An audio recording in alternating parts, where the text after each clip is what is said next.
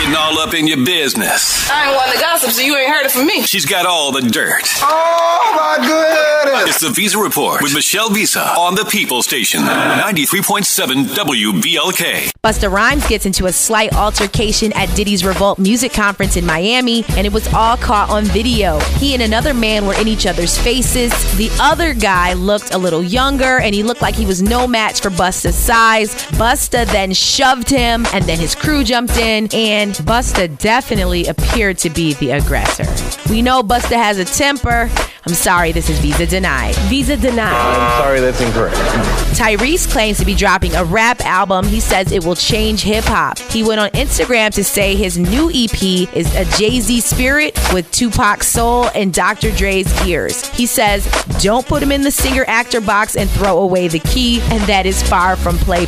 I'm a little confused, and I actually think he's playing right now. He's going to have to show and prove. This is Visa Denied. Visa Denied. I'm sorry, that's incorrect. DJ Khaled launches the Win More Music campaign to provide DJ labs inside of schools.